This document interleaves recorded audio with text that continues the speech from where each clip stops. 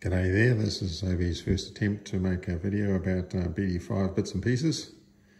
You can see sitting on the bench here is an existing B wing for a BD5, standard profile ribs.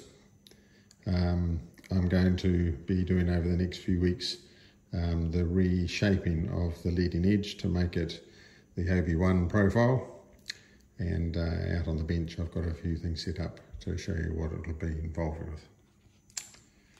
So, g'day there. So we're just going to go and have a look.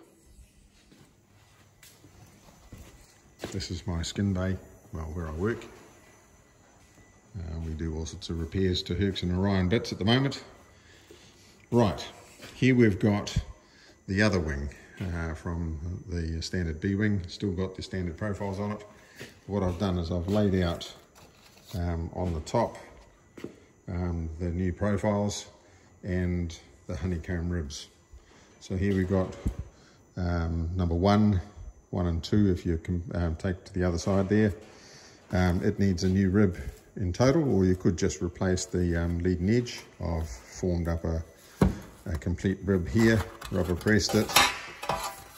So that's my former there. It's just a piece of MDF on the back side with a piece of heavy gauge aluminium to form the lightning holes and the stiffeners.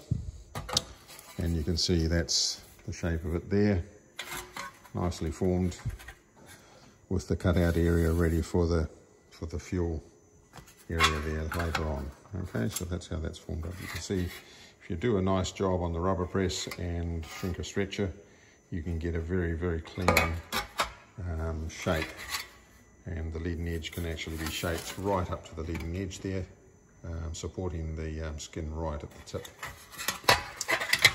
Okay, so here's the standard leading edge, or standard profile. This can be taken right off and the new one replaced, or I could actually cut this here where the spar is and just replace the nose section on here, which I would do if I wanted to save time. But I've also stiffened these to a thicker condition, thicker skin than the standard ribs, so that will help to support the skins, the heaviest gauge skin better. So we've gone up to 25 thou on those.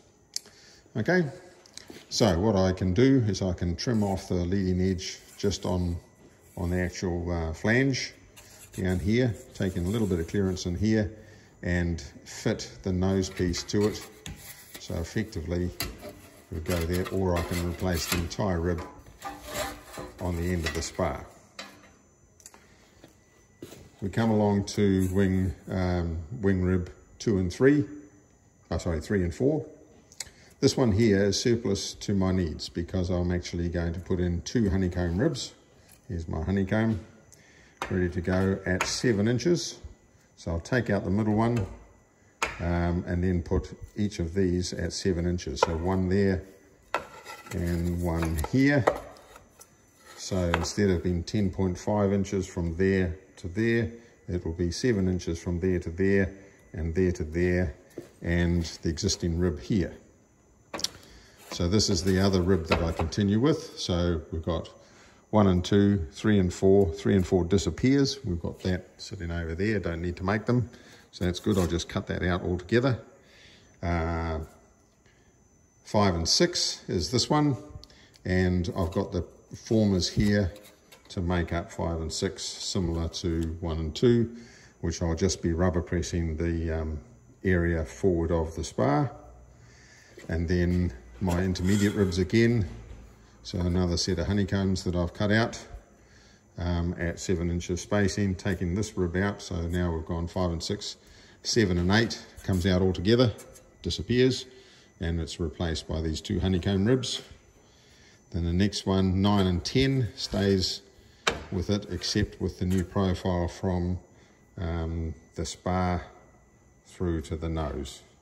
Okay, so it'll be replaced there. And now we'll come to the end of our wet section here.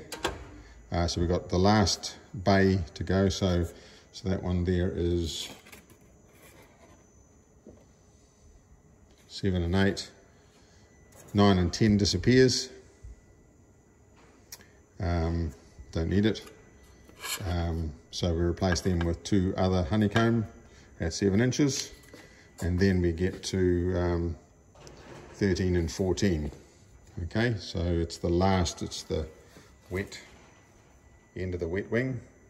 Okay, so once again, this one I leave solid when I form it in the rubber press. I'll form the lightning holes to give it rigidity, but I don't need to punch the holes in the middle because it's a solid rib. And once again, I'll just cut off the flange and rivet the new rib to the end of that, and she'll be at the new shape. Similarly with the ones as we go further out, each of the ribs gets replaced from the spar forward with the new shape. Behind the spar it's exactly the same shape, so there's no need to replace it, saving a heap of work and a heap of aluminium as well, because you've only got to do the forward sections, which is pretty easy. And then the last one can be replaced in total because you can get it onto the spar here.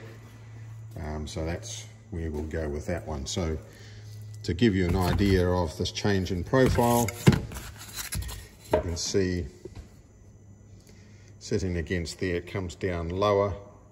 Okay, so it's flatter on the bottom with more curvature on the top. So effectively it gives you a higher lift curvature. Okay, so that's the intention of it. The beauty of it also reduces the or it increases the stall angle from 4 degrees through to 9.5, so it more than doubles the alpha that you can take before you start to get breakaway stall, and makes the whole process getting into the stall a lot softer, so you get plenty of warning before it actually bites you and wing drops. Okay, and hopefully it won't ever get to the wing drop stage because you've gone a lot lower in speed and got a lot more feel. So that's the intention with the new wing, and you can see that you can do it to an existing rib. Over the next few weeks I'll actually be shaping each of those, and I'll do some more videos later on. Okay, that's me for now. Cheers, bye-bye.